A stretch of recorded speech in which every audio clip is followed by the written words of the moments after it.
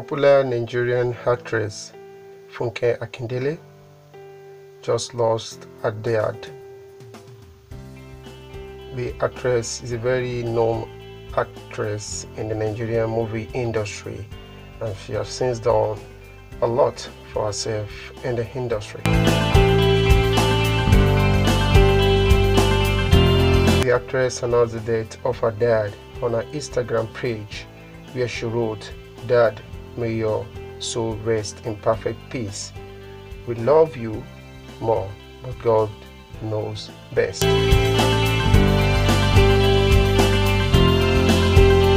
This is a sad tragedy to the family, and we pray and hope the family will have the gratitude and fortitude to bear the loss.